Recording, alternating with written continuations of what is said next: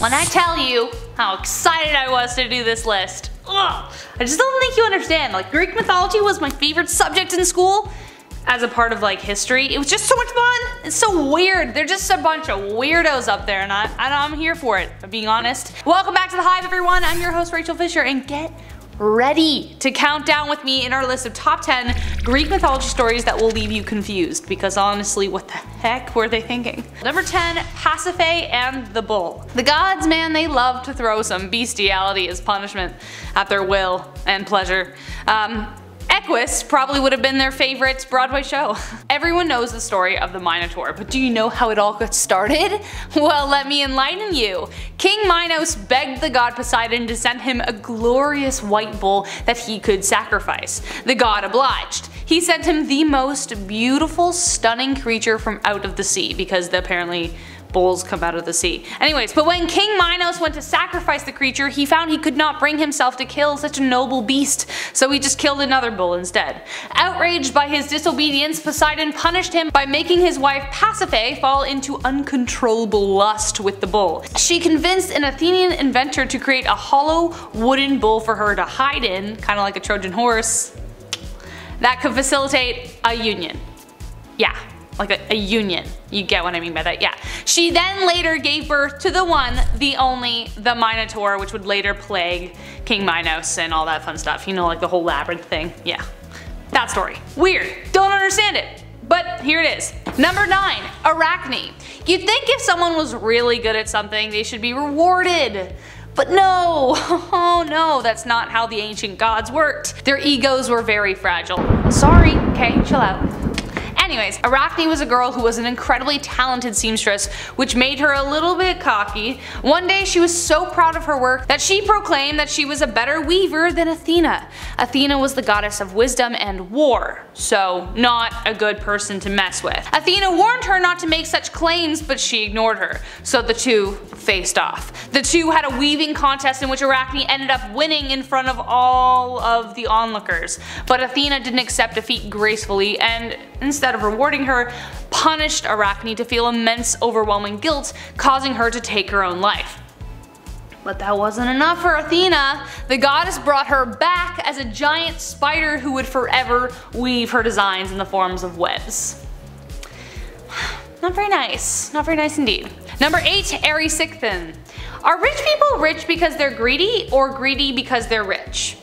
Either way, Erysichthon was, bottom line, a very greedy man with wealth that spilled over. Kind of like the Sun King, really. Planning to build another feast hall for himself because he needed another one, he demanded that a massive grove of trees be cut down to make room. This grove, however, was sacred to Demeter, the goddess of earth, but the men did as he asked, save for one tree. One tree was left standing, covered in beautiful wreaths, symbolizing every prayer she'd ever granted. When the men wouldn't do it, Erysichthon tried to do it himself. While doing so, he killed the dryad who lived in the tree, which really didn't bode well with the goddess. To suit his greed, she set down Lemos, the divine representation of starvation. Overwhelmed by a formidable hunger, the more he ate, the more he desired. He sold off his entire fortune, including his own daughter, to buy more and more food, but nothing would slake his hunger. Finally, he began eating himself, bit by bit, until he finally perished in his own greed, destitute and alone. So, moral of the story is don't cut down trees. Or don't be greedy and don't cut down trees. Number 7, Leda and the Swan. Like, Zeus, head of the gods, the one we all should be looking up to, was like questionably immoral, but like, I mean, when you're a god you can kind of do what you want.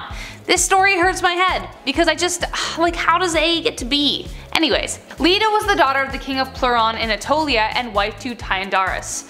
One day she wandered by the river Eurotas, and Zeus fell hard for this bathing beauty, but he just couldn't show up in his true form because 1, Hera, his wife and sister, was watching, and 2, she probably would explode if she saw his true form. So he went to Aphrodite to ask what to do, and she transformed him into an immaculate swan. By either seduction or nefarious action, there's two sides to the story. Some say her and others say that she was into it, I don't know. Leda became pregnant either way and gave birth to 2 eggs. eggs! Inside the eggs were two sets of twins. One, the infamous Helen of Troy and Polydaphus, and the other two were born from Leda's husband, Clytemnestra and Castor. One pair was immortal and the other immortal, which is also still confusing because, like, didn't Helen of Troy die? I don't know. There was also another version which is pretty much the same tale, except it was the goddess Nemesis, not Leda, and Zeus turned into a beaver, and it was just really weird. So again, confusing. No idea what's going on. Number 6, Cronos. I like how the Greek gods are as like chaotic how the world is in Greek mythology. It kind of makes a weird sort of sense, you know? This weird godly family was messed up from the very beginning, and if you don't know the original story of Cronos, then, well, here you go.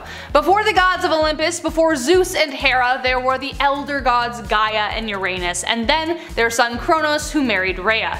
Cronos overthrew his father, and when he heard that one of his children was going to do the same thing, he decided to eat them. All of them. Just gobbled them down like an aspirin. Rhea wasn't a huge fan of the whole thing, and eventually enough was enough. So when Cronos went to swallow Zeus, Rhea tricked him and gave him a rock instead. She stole Zeus and hid him away until the day he would be strong enough to return and overtake his father. Disguised as a cupbearer, he gave his father a purgative which made him puke up all of his siblings. Together they stormed against their father and overthrew him after 10 years in battle. Whew, that's a rough start to family life. And then Zeus married his sister, and there was a whole bunch of incest. It's just, you know what I mean. You've heard that. Number 5, the story of Myrrha. What is she pointing at? Ever been so sad and disheartened that you just wish you could turn into a tree? Yeah, me too. Then people could just leave me alone.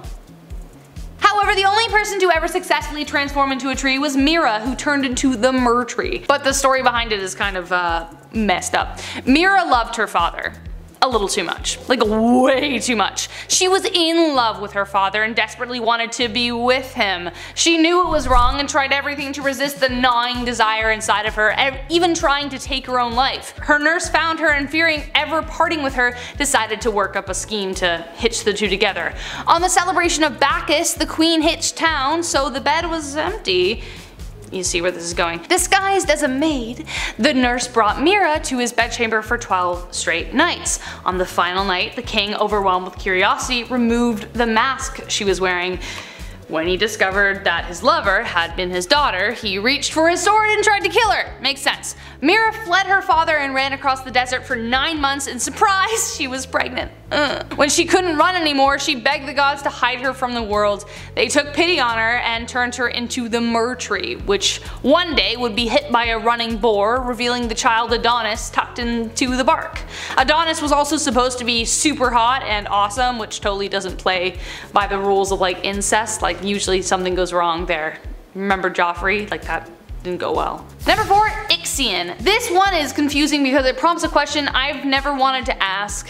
How do you even make love to a cloud? When Ixion, the king of Lapiths and the son of Ares, married Dia, the daughter of Dionysus, he promised him a gift. However, when Ixion reneged on the promise, Dionysus stole some of his horses. Enraged, Ixion invited him to dinner to make amends, but instead pushed him into a fiery pit of coals. I mean, he is the son of Ares, like what you expect. He was banished for such a crime because it was completely uncool, but after a few years, wandering sad and alone, Zeus took pity on him and invited him up to Olympus. That's a good idea, where Ixion got the hots for Hera. Zeus decided to see if he would actually even try it, like would he even try it? And so he sent him a cloud shaped like Hera. Ixion did try it, and he made love with the cloud, and even stranger, it got pregnant. Their union gave birth to the first centaurs, who were literally and figuratively horny little half-horse, half-human people that roamed the world. As further punishment, Ixion was thrown from Olympus, struck by Zeus's lightning bolt, and bound by Hermes to a fiery spinning wheel. Some people just really don't deserve your pity, man. They just don't. Number 3, Alcyone and Ceyx. This one kind of hurts my heart, I mean, honest. The love story between these two is just something everyone longs for. They were admired by humans and the gods, and yet they were still punished for it. What? Alcyone was the daughter of the god of wind and devoted wife to King Ceyx of Trachis. They were so in love with each other, they often playfully called each other Zeus and Hera. Despite many of the gods admiring them, and this was clearly an endearment, Zeus wasn't pleased. How dare they compare themselves to the gods? So he waited until Ceyx planned to visit the oracle, against his wife's wishes, who was concerned the wind he faced would be too harsh on the sea. Even her father had difficulty controlling it. But he did, and Zeus stirred a storm that sunk the ship. With his last breath, Ceyx prayed his body would be brought back to his wife. Hera took pity on the mournful widow and sent a messenger and the body back to her. After burying her husband, she flung herself into the sea to be reunited with him. The gods were horrified by Zeus's actions because they loved the two of them, so he tried to atone for his rash action by transforming them into kingfisher birds. Yeah, Zeus, turning them into birds, it really fixes everything, don't? You're fine. Number 2, Pan.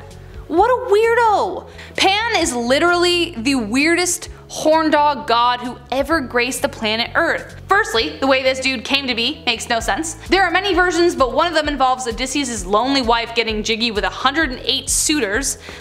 Pan, like, stamina, right? Pan had the hind legs and horn of a goat and was the god of shepherds, flocks, hunters, forests, pastoral music, and fertility, the last one being the most prominent. Let's Get It On by Marvin Gaye would have been this guy's anthem. He pursued everything and everyone, nymphs being his favorite. They would be so desperate to get away from him they'd have to turn into trees, Myrrha, reeds. Echo was even killed by his minions when she denied him. He could also multiply himself, creating like a swarm of Pan.